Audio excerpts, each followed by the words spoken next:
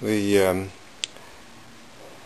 electric Motorsport native Z6 or Z6 electric scooter is an expensive electric scooter that does not come with any user guide or user manual. And one of the problems with it is that the BMS, or battery management system, has a small draw, and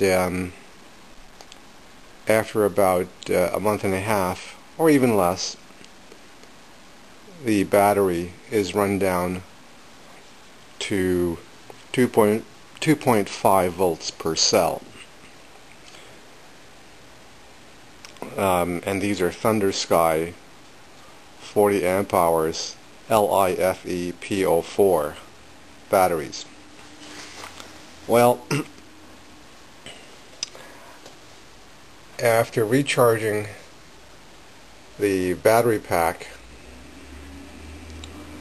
the scooter would not move anymore.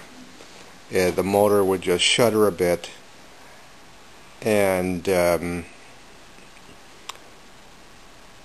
would just crawl. The voltage for the pack is reading 57.6. So now the even though the pack voltage is 57.6 volts, there's no capacity. The actual capacity is 0. Rather unfortunate, because the cost of replacing this pack is fairly expensive at about $80 times 16 cells. So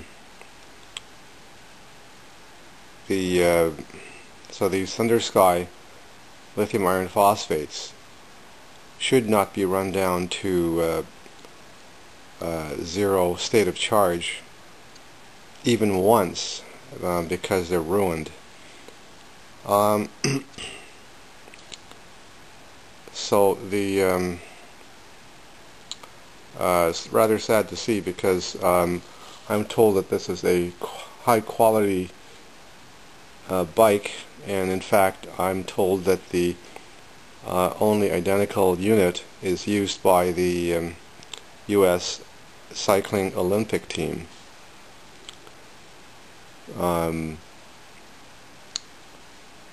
Yeah, there's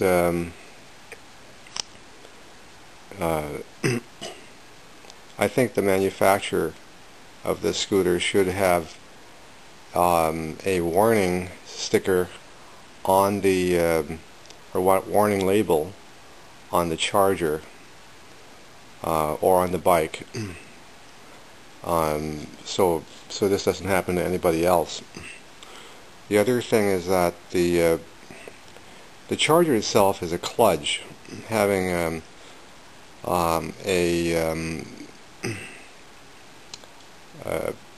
external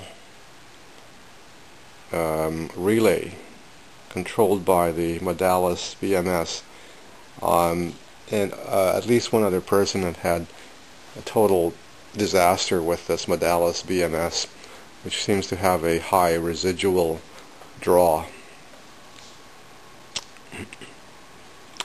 Okay, moral again of the story is that never let lithium iron phosphate battery go down to 0 state of charge.